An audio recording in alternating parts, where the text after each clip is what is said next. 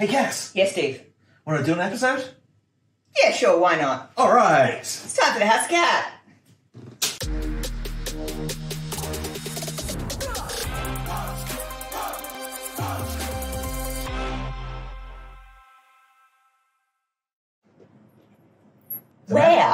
Where? Thematically appropriate, at least?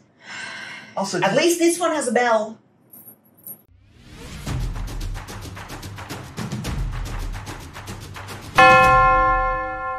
You've been watching The House of Catte. Happy first Sunday after the first full moon, after the first solstice of the year. There is no way that Easter is a pagan holiday. It's entirely 100% Christian. God bless. And Margaret Thatcher is still dead. Woo!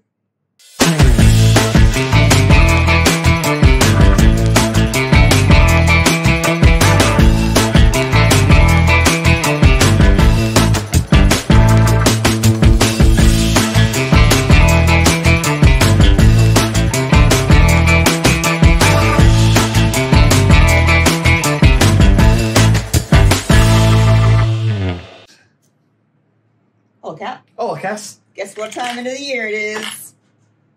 Lich Queen of New Orleans? I mean, can't be any worse than the one we actually have. Nazareth 2? The Quickening? Nazareth? Nazareth 2? Nazareth. Yeah. Oh, Cass. Oh, Cat. It's about that time of year, isn't it? About that time again, I guess, righto. Rightio then. Happy Easter, Cass. Thanks. I got you an owl from Belconnen. I thought the owl from Belconnen was Steve. No, that's... Wait, what? Up next, the Chaos Cards. I wonder if they've got anything to say for us today. Oh, it's a public holiday this week. Probably not. Greetings, friends. I'm this cat. This is the Fortune Teller's Cat. And these are the Chaos Cards. We have a reading for you for the week starting April 10. Let's see if the cards want to tell us. The cards don't want to do that, so the cards aren't going to do that. The cards are very clear how they feel tonight. We have one more shuffle just because of that. The week, the energies we bring into the week ahead, and the results coming from the week. Coming into this week, the cards do what the cards do best, and that is they've always have the right to say, yeah, nah, creative has nothing for you. This looks like it could be having quite the week off on the April 10 because the energies of the week are also null. Purple normally representing knowledge, is nothing to report. And our final card, our supplementary number, is Caution Required. It is possible that this is a week perhaps of purple knows but it doesn't always tell. So this might be the week where what you are looking for can't necessarily be found, whether it's your car keys, whether it's the coins down the back of the couch. Purple is saying caution required. It may know but it may not tell. Knowledge, insight, but this time humility. It might be the week where, because we're having to wait, perhaps wait our turn, that it's worth considering that from this week, we should move carefully, perhaps not take the judgments, given the background information seems to have been silent, perhaps not take those judgments from this week to the next, but to be mindful. And with that, that's our reading for April 10 for the House of Catte. Hi, I'm this cat, and I'd just like to take a moment to point out that in the Chaos card readings, the Generation 1 deck doesn't work public holidays because April 9 is Easter, April 10 was the week we were reading for, so the cards had a null leading into the week because they were off on the Easter long weekend doing absolutely nothing and had nothing for us, and the week itself was a bit of a write-off because nobody really has got that concentration that 4-day week. And it said caution required on the way out because don't trust your judgment when you've been absolutely off your nut on chocolate.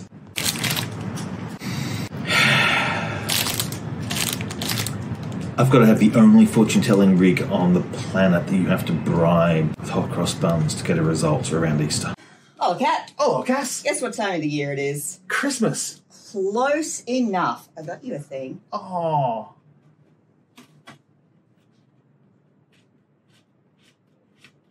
Hey, is this a landmine? Hey! Well, that was that. And now to this.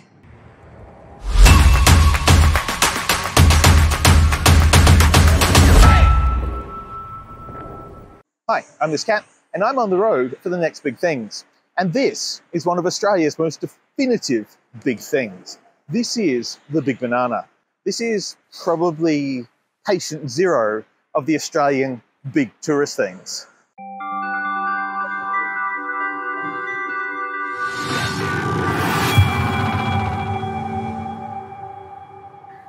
I kind of wish I had actually brought a banana for scale. There's a little plaque at the base of the big banana that tells you the backstory. Big things are now a form of artistic expression unique to Australia. In 1964, someone said, I got an idea. What if we were to make a banana? Not just any banana. What if we made the biggest concrete banana we could imagine? Why not do that? Why not go wholesale and go the full banana?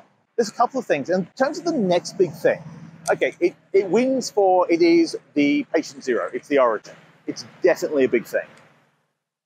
But it also raises this interesting idea of this is one of the big things that is basically a roadside billboard for a product. This was the banana promotional banana. I did just say banana promotional banana, but it was put together by Banana Growers Federation to promote banana. How many more bananas do you need after the big one? Also, there is a slightly smaller scale knockoff variant of it down the way. So these are the Cunningham bananas. They rate a mention in the next big thing because they do actually rate a mention on a number of the big things list. I mean, sure, they are bananas of unusual scale, but are they truly a big thing? Particularly as it is a bit cheeky, they're down in Coffs Harbour. So is that the definitive big banana or just a bunch of larger than average banana?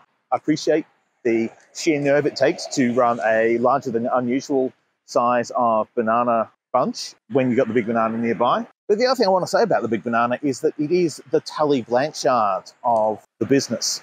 Now, for those of you not familiar with wrestling, Tully Blanchard was a legend back in the day, but realised that being a legend didn't mean you stayed a legend. You had to do more. You had to partner with other people, because he partnered with FTR, one of the best wrestling tag teams in the business. And the big banana worked that out very early, is that it's not just enough to be a landmark. You've got to be more than that. So they've teamed up with a bunch of other places, so it's now a theme park. This is what I mean about the big banana going the full Tully Blanchard. They have paired up with the Reptile World, mini golf course, a bunch of other theme park items. It's genius. It's brilliant. I'm Cassatte. I'm on the road for the next big things, and this is the big banana in Coffs Harbour, and it is one of the next big things. In fact, it is the original big thing. You're watching the House of Catte. Time to get cracking. Yes. Ready? Round one. Crackers. And Go. fight. Victory, this cat's. Point for Team Cat. Oh, flavour. You've got a 2-inch ruler. Judgment has been passed. And a party hat. Because when I think about nailing someone to a cross, what I'm looking for.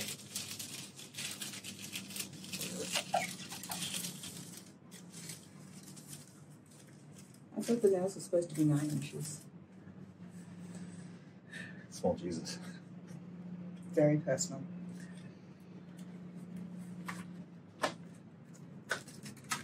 Round two. Carrot. Christmas cracker. Easter. You can repurpose everything these days. Hey, Cass. Hey, Cat. Round two. Get cracking. On guard. And fight! Ow! Flavour. Apparently the flavour of defeat.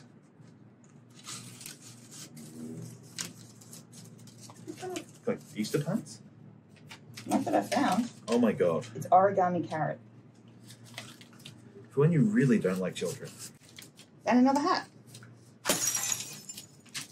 Belly fold, gate fold, nail here. Did we get inverted hat? I think we got inverted commas. Yeah, I think we got inverted hats.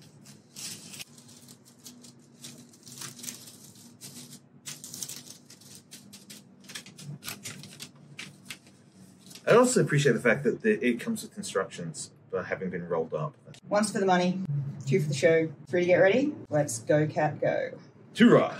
And pull! I think my scoop is there.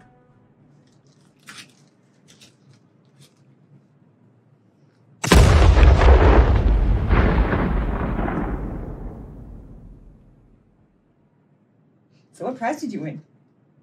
Pardon?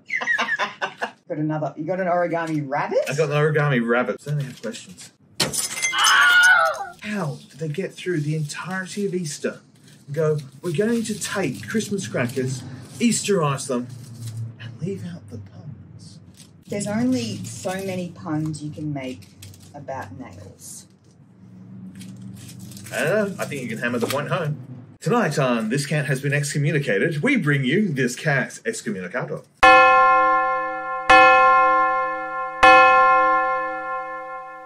El Gato Excommunicado.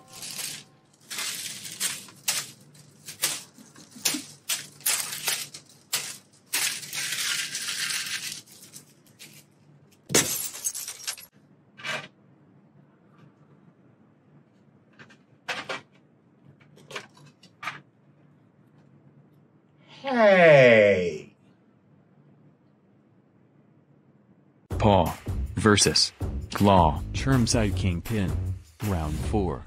The rules: 0 points for a miss, 1 point to touch, 2 points for a move, 3 points for a grab, 5 points for the prize.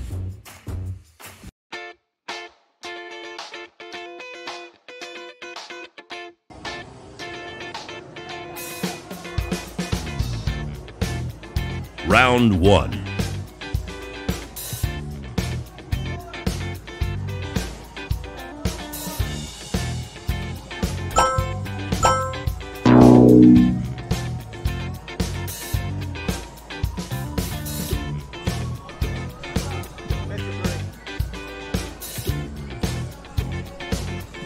Round 2.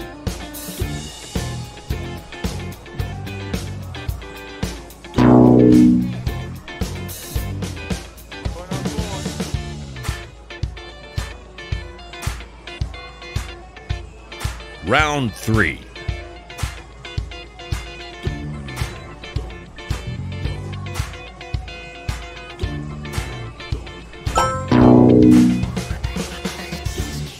Player 2. That cat.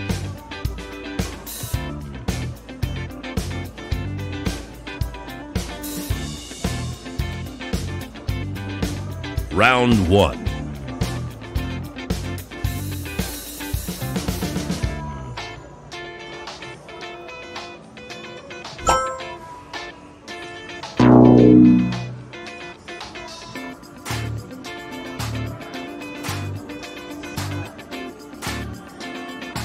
Round 2.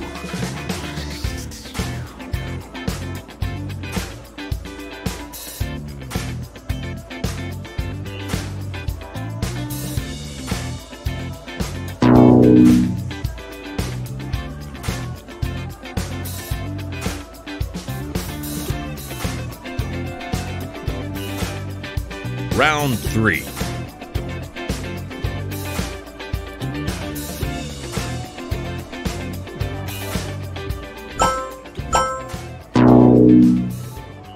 Scoreboard: Team Cass and Team Cat. 2 points each, with 2 drawn events. Hello friends, I'm This Cat. That was the House of Catte. Episode number 6 of Season 2, the Easter long weekend edition, in which the Chaos cards didn't. The Fortune Teller's cat apparently doesn't do public holidays. Who knew? There was a case of the next big thing down in Coffs Harbour, where we encountered the oversized banana and the big banana. Plus also, there was another round of Paw versus Claw as the competition heats up as we move towards the finality of our second season. And finally, thanks to friend Cass for a lot of mucking about with all things Easter this long weekend and this season. So with that in mind, it is an ideal time now for this cat to throw to those credits. Well, I had fun, and I hope you did too. This was the House of Catte, and thank you for being part of our show.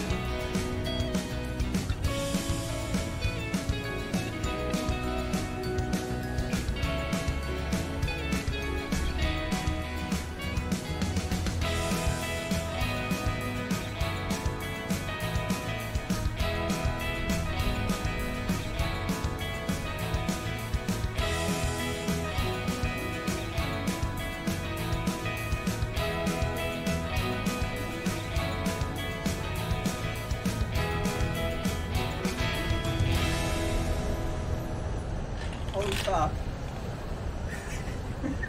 For the record, some of the finest swearing that's happened on this has been during the House of Catte 4 vs. Claw Championships when a cat has won something and the camera operator is heard to say, "Holy fucking shit!"